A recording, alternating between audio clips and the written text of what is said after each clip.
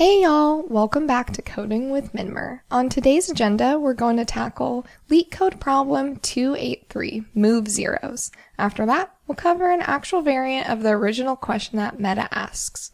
Alright, let's get started. So here, after reading the problem statement, we're giving a vector of numbers that consists of zeros and non-zeros. And what we want to do is we want to move all of the zeros to the end of the vector. For the non-zeros left over, they should be put in the beginning in front of the zeros. But wait, there's also a constraint here. Their relative order needs to be preserved. So what exactly does that mean? Let's take a quick look at the example given by LeetCode. So clearly looking at this vector here, we can see that there are two zeros. And then in the output, after we've moved the zeros, we can see that they're now at the last two indices. As for the non-zeros, those are in the order of 1, 3, and 12 in our input. And we can see in the output that the order is retained. We have 1, 3, and 12. Okay, so we preserved the relative order, but on top of that, there is one last constraint we need to note here, and that is we have to do this in place.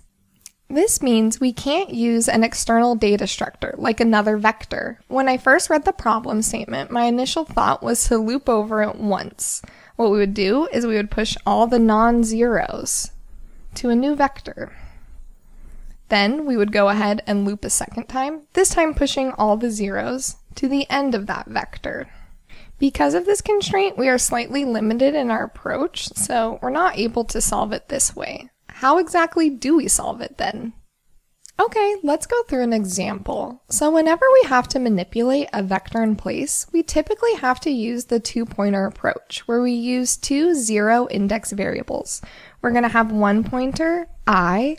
This is going to be used to iterate over each of the numbers. And then we're going to have another pointer, S, for swap.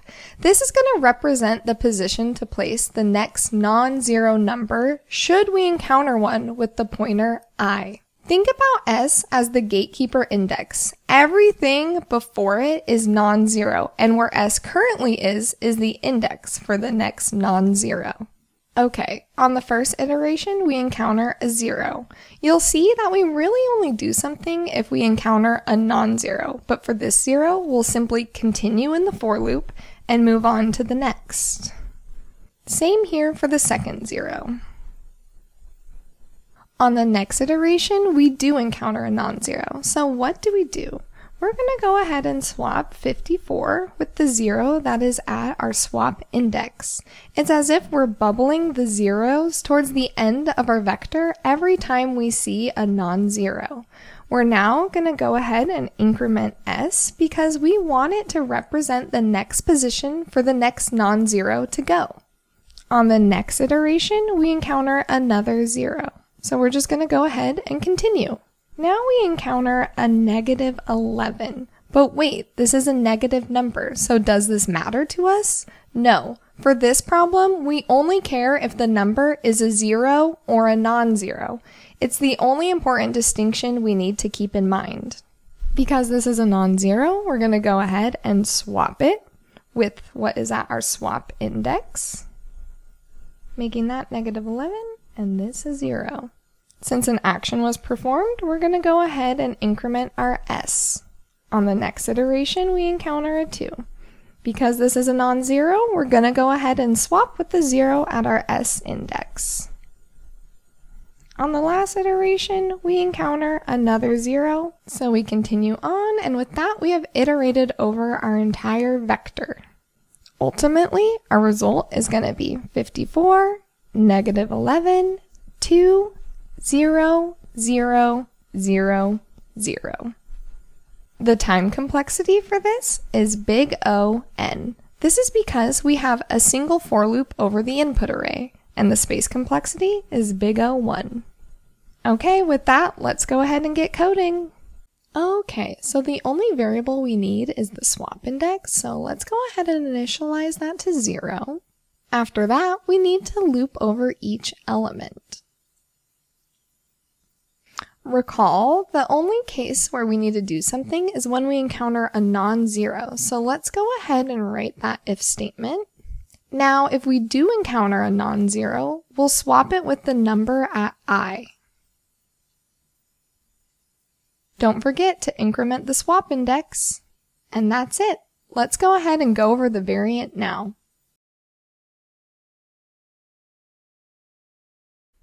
Okay, so sometimes this variant is asked in the mock interviews at Meta, but other times they're asked in actual phone screens as well. If you're asked this, it's pretty much a warm-up for the follow-up LeetCode problem. The variant is quite simple. What if you had to move all the zeros to the beginning of the vector instead of the end? It's pretty much the opposite of the original LeetCode problem. My first thought, and probably most of yours, is to just flip the equality check in our if statement. This time, what we would do is we would swap whenever we'd encounter a zero, moving the zeros to the beginning and the non-zeros to the end. Let's go ahead and go over a problem and see if this would work. So, applying the opposite logic, now whenever we encounter a zero, we want to go ahead and apply some logic to it. Okay, in this example here, we encounter a zero. We're going to swap it with itself, which means we're going to go ahead and increment I and increment our swap index. This time, now whenever we encounter a non-zero, we're just going to go ahead and continue on. On the next iteration, we encounter a zero, meaning we're going to swap it with our swap index and go ahead and increment those both. We're encountering another non-zero, so we're going to just continue. And once again, we're going to go ahead and just continue. It seems like this logic would work then, but what if after this we had another zero? In this case, on our next iteration, it's going to tell us to swap with what is at our swap index, meaning this zero is going to swap with the 1.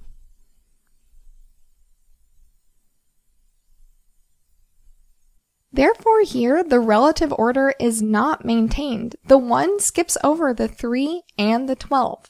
That's why we're not able to apply the same logic before and just change the if statement. Since that doesn't work, what do we do? Turns out what we have to do is iterate from the end to the beginning, so we can maintain the relative order.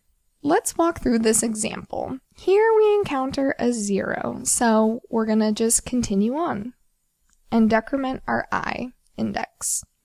Next, we run into a non-zero. We want to go ahead and swap these two, bubbling the zeros towards the front and the non-zeros towards the back. And we're going to decrement I and decrement S. On this iteration, it's another non-zero. So we're going to swap with our swap index, bubbling the 0 up here and the 3 here. Once again, decrement that I and the S index.